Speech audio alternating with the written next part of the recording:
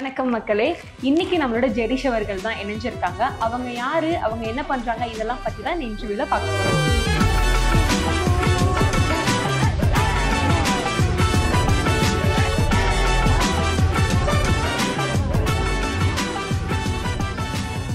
வணக்கம் சார்.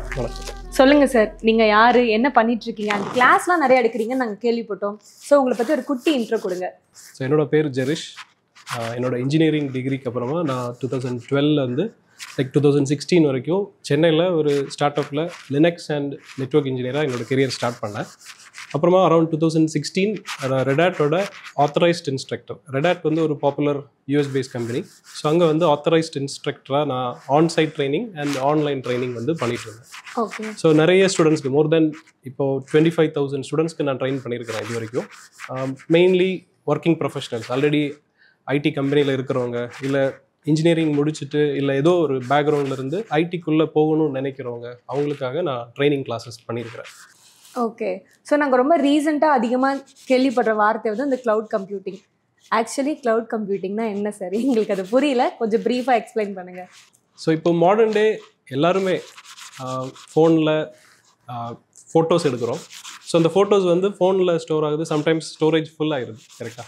ஆமாம். அப்போது நீங்கள் வந்து க்ளவுட் ஸ்டோரேஜ், அந்த க்ளவுடுங்கிறது இப்போ எல்லாருக்குமே தெரியும், ஜென்ரல் பப்ளிக் எல்லாருக்குமே தெரியும். ஸோ கூகுள் ஃபோட்டோஸில் ஸ்டோர் பண்ணுறாங்க, இல்லை iCloudல ஸ்டோர் பண்ணுறாங்க. அப்போ க்ளவுடுங்கிறது இப்போது டெக்னிக்கலாக இருக்கிறவங்களுக்கு தான் தெரிஞ்ச வேர்டு இல்லை. க்ளவுடுங்கிறது எல்லாருக்குமே தெரியும். ஆனால் ஒரு ஜென்ரல் பப்ளிக் பாயிண்ட் ஆஃப் வியூவில் நீங்கள் பார்த்தீங்கன்னா க்ளவுடுனா ஸ்டோரேஜ், டேட்டா ஸ்டோர் பண்ணுறது அப்படின்னு மட்டும்தான் நினச்சிருப்பாங்க.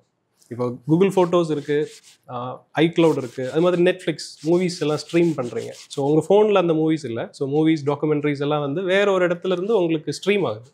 அதுவும் வந்து க்ளவுடு தான். இது ஜென்ரல் பப்ளிக்கோட க்ளவுட். ஒரு ஜென்ரல் பப்ளிக் ஒரு கன்சியூமர் மாதிரி அந்த சாஃப்ட்வேரை யூஸ் பண்ணுறாங்க. அப்போ அந்த சாஃப்ட்வேரை வேறு ஒரு கம்பெனி வந்து உங்களுக்கு சர்வீஸாக கொடுக்குறாங்க. அதான் சாஸ் மாடல்னு சொல்லுவாங்க. ஓகே. ஓகே, இது ஜென்ரல் பப்ளிக். இதே மாதிரி ஐடி கம்பெனிஸ் வந்து இப்போ இந்த அப்ளிகேஷனை டெவலப் பண்ணவங்க, லைக் நெட்ஃப்ளிக்ஸ் இல்லை அமேசான் ப்ரைம், இவங்களை டெவலப் பண்ணவங்க, அவங்களுக்கு ஒரு பேக்ரவுண்ட் பேக் எண்ட் இருக்கும். அந்த பேக் எண்ட் வந்து பெரிய ஒரு இன்ஃப்ராஸ்ட்ரக்சர், லைக் பெரிய server room, data centre, and அதுக்குள்ள பவர்ஃபுல்லான சர்வர்ஸ் அண்ட் நெட்வொர்க், ஸ்டோரேஜ் இதெல்லாம் இருக்கும். அதை மேனேஜ் பண்ணுறதுக்கு ஒரு பெரிய டீம் இருக்கும். ஸோ நம்ம ஒரு எண்ட் யூஸராக ஃபோன் ஈஸியாக யூஸ் பண்ணுறோம், மூவிஸ் பார்க்குறோம், ஃபோட்டோஸ் அப்லோட் பண்ணுறோம். ஆனால் பேக் எண்டில் ஒரு பெரிய டீம் அதை வந்து மேனேஜ் பண்ணுவாங்க. இப்போ எப்படி நெட்ஃப்ளிக்ஸ், அமேசான் ப்ரைம் எல்லாம் இருக்கோ அதே மாதிரி வேர்ல்டில் நிறைய சாஃப்ட்வேர்ஸ் இருக்குது. ஸோ வேர்ல்டில் நிறைய ஐடி கம்பெனிஸ் என்ன பண்ணுறாங்கன்னா அவங்களோட ஓன் ப்ராடக்டை டெவலப் பண்ணுறாங்க. அப்போ அவங்களோட ஓன் ப்ராடக்டை மேனேஜ் பண்ணுறதுக்காக பெரிய இன்ஃப்ராஸ்ட்ரக்சர் தேவை. ஸோ அப்போது ட்ரெடிஷ்னலாக லைக் 2016க்கு முன்னாடியெல்லாம் மோஸ்ட்லி நிறைய ஆன் ப்ரெமிசஸ் அந்த கம்பெனி, இப்போ ஃபார் எக்ஸாம்பிள் ஒரு சென்னையில் ஒரு கம்பெனி இருக்குது அப்படின்னா அந்த சென்னையிலேயே அவங்களோட ப்ரெமிசஸ்லேயே சர்வர் ரூம், டேட்டா சென்டர் இருக்கும். அந்த சர்வர் ரூம், டேட்டா சென்டர்லேயே அவங்களோட ஓன் சர்வர்ஸ் இன்வெஸ்ட்மெண்ட் பண்ணி வாங்கி வச்சுருப்பாங்க. அப்போது அந்த இன்ஃப்ராஸ்ட்ரக்சருக்கு அந்த கம்பெனி பே பண்ணுவாங்க. அது மாதிரி கூலிங் ஃபெசிலிட்டிஸ்க்காக பே பண்ணுவாங்க, அப்புறம் மெயின்டெனன்ஸ் இதுக்காக பே பண்ணுவாங்க. அப்போ இந்த ஐடி கம்பெனிஸ்க்கு அவங்களே மேனேஜ் பண்ணால் நிறைய காஸ்ட். ஸோ இதை அவாய்ட் பண்ணுறதுக்காக வேறு வேர்ல்டில் நிறைய ஜெயின்ட்ஸ் லைக் அமேசான், மைக்ரோசாஃப்ட் இந்த மாதிரி கம்பெனிஸ் என்ன பண்ணுறாங்கன்னா அவங்களோட இன்ஃப்ராஸ்ட்ரக்சரை ஓவர் த இன்டர்நெட் எல்லாருக்குமே கொடுக்குறாங்க. ஜென்ரல் பப்ளிக் நம்மவும் யூஸ் பண்ணிக்கலாம், ஐடி கம்பெனிஸும் யூஸ் பண்ணிக்கலாம். ஸோ அப்போ இந்த ஐடி கம்பெனிஸ் என்ன பண்ணுறாங்கன்னா ஓவர் த இன்டர்நெட் அமேசானை டிபெண்ட் பண்ணியிருப்பாங்க. ரைட்? இதுதான் வந்து என்டர்பிரைஸ்க்கான க்ளவுட். ஸோ ஒரு எண்ட் யூசர் பாயிண்ட் ஆஃப் வியூவில் அது நம்ம ஒரு க்ளவுடாக பார்க்குறோம். என்டர்பிரைஸ் அவங்க வந்து மொத்த இன்ஃப்ராஸ்ட்ரக்சரே வந்து ரிமோட்டில் இருக்கிற இன்ஃப்ராஸ்ட்ரக்சரை யூஸ் பண்ணுவாங்க. ஸோ முன்னாடி ஐடி படித்தாலே ஒரு ஸ்டேஜ் அப்படின்னு சொல்லிட்டு இருந்தோம். இப்போ அதே மாதிரி க்ளவுட் கம்ப்யூட்டிங்னா உன்னை மிஞ்ச ஒருத்தன் வந்துட்டான்னு இவன் வந்துட்டான். ஸோ இப்போ நம்ம வந்து க்ளவுட் கம்ப்யூட்டிங் படிக்கணும் அப்படின்னா என்ன சார் பேஸ் வேணும்? ஏதாவது டிகிரி இது மேண்டேட்டரி அது மாதிரி ஏதாவது இருக்கா? இல்லை, அப்படி இல்லை. ஸோ முன்னாடி ஐடி கம்பெனியில் வேலை பார்த்தவங்க கம்ப்யூட்டர் பேக்ரவுண்ட்லேருந்து, ஐடி பேக்ரவுண்ட்லேருந்து தான் ஒர்க் பண்ணாங்க. ஆனால் இப்போ மாடர்ன் டே அப்படி இல்லை. ஸோ கம்பெனிஸோட எக்ஸ்பெக்டேஷன் என்னென்னா அவங்களோட அந்த ஜாப் ரோலை சாட்டிஸ்ஃபை பண்ணுற மாதிரிப்பட்ட நாலேஜ் இருக்கணும். ஸோ இப்போ எங்ககிட்ட ஆல்ரெடி நிறைய ஸ்டூடெண்ட்ஸ் படிக்கிறாங்க. நானே நிறைய பேருக்கு சொல்லி கொடுத்துருக்குறேன்னு சொன்னேன். கரெக்டாக? ஸோ இந்த ஸ்டூடெண்ட்ஸ் வந்து நான் டெக்னிக்கல், சம்டைம்ஸ் இன்ஜினியரிங் பண்ணியிருப்பாங்க, சிவில் பேக்ரவுண்ட், சிவில் ரிலேட்டடாக பண்ணியிருப்பாங்க, இல்லை மெக்கானிக்கல் ரிலேட்டடாக பண்ணியிருப்பாங்க. ஆனால் அவங்களுக்கு ஃபியூச்சரில் அங்கே போக வேண்டாம், கம்ப்யூட்டர் ரிலேட்டடாக ஒர்க் பண்ணணும் அப்படிங்கிற மாதிரி பேக்ரவுண்டில் இருக்கிற ஸ்டூடெண்ட்ஸும் எங்ககிட்ட வந்து லேர்ன் பண்ணியிருக்கிறாங்க. அது மாதிரி ஹெல்த் கேர் இண்டஸ்ட்ரியிலேருந்து வந்திருக்காங்க.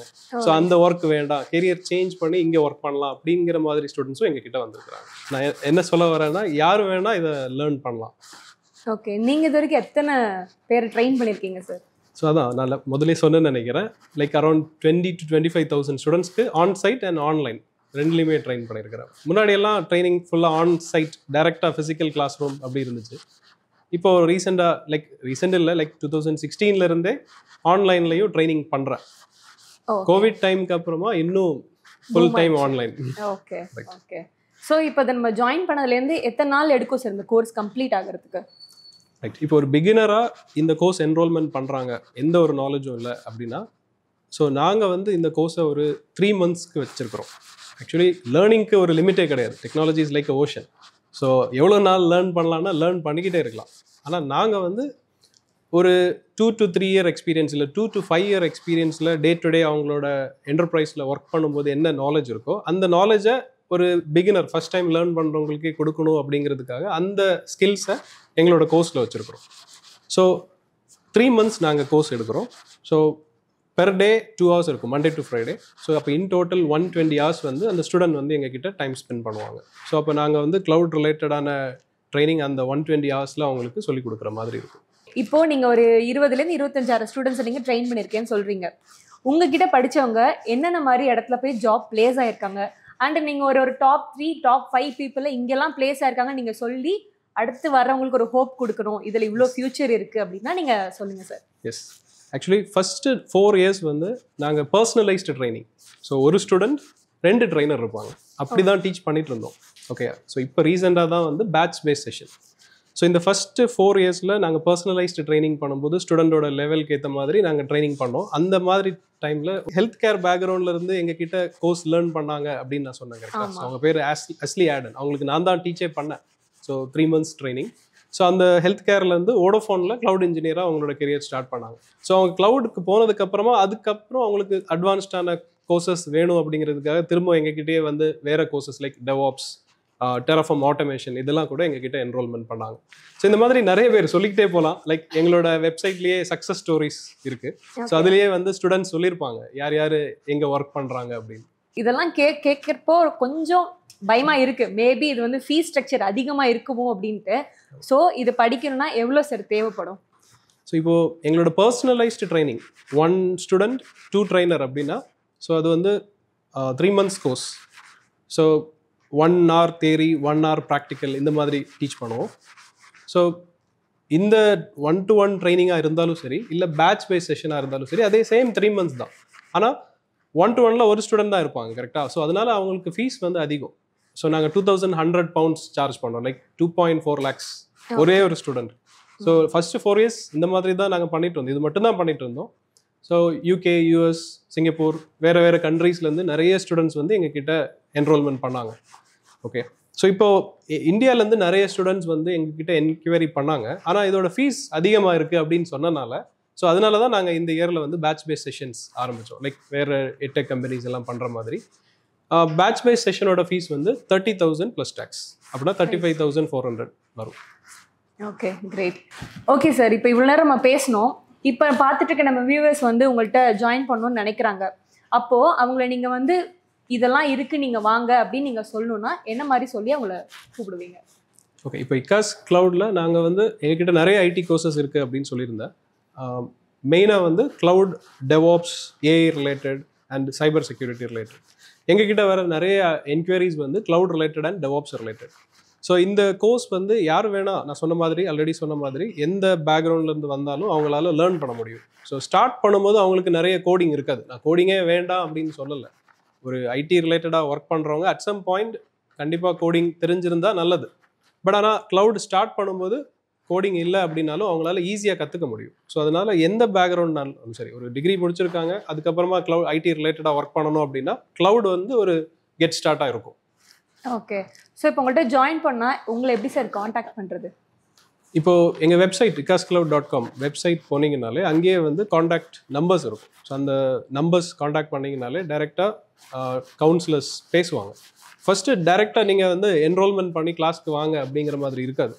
ஸோ நாங்கள் டீட்டெயிலாக கவுன்சிலிங் ஃபஸ்ட்டு பண்ணுவோம். அந்த ஸ்டூடெண்ட்டை எடுக்கணுமா வேண்டாமாங்கிறது நாங்கள் டிசைட் பண்ணுவோம். ஸோ இப்போ சும்மா யாராவது கால் பண்ணி நான் ஜாயின் பண்ணிக்கிறேன் அப்படின்னு சொன்னால் எடுக்கிறது இல்லை. ஸோ அவங்களோட பேக்ரவுண்ட் என்ன, அவங்க இந்த கோர்ஸ் லேர்ன் பண்ணால் 3 monthஸில் அவங்களுக்கு அவங்களால பண்ண முடியுமா, இதெல்லாம் அனலைஸ் பண்ணிவிட்டு அதுக்கப்புறமா தான் நாங்கள் வந்து என்ரோல்மெண்ட் அட்மிஷன்ஸ் எல்லாம் பண்ணுறோம். Okay sir, thank you. இவ்வளோ நேரம் உங்கள் டைம் ஸ்பெண்ட் பண்ணி பேசினதுக்கு அண்ட் ரொம்ப ப்ரீஃபாக எக்ஸ்பிளைன் பண்ணிங்க. எல்லாருக்கும் நல்லாவே புரிஞ்சிருக்கும்னு நினைக்கிறேன். எனக்கும் ஓரளவு நல்லாவே புரிஞ்சிச்சு. ஓகே மக்களே, நீங்களும் கண்டிப்பாக ஜாயின் பண்ணணும்னு நினச்சிங்கன்னா இவங்க சொன்ன டீட்டெயில்ஸ் எல்லாம் இங்கே கீழே இருக்குது, காண்டாக்ட் பண்ணுங்கள்.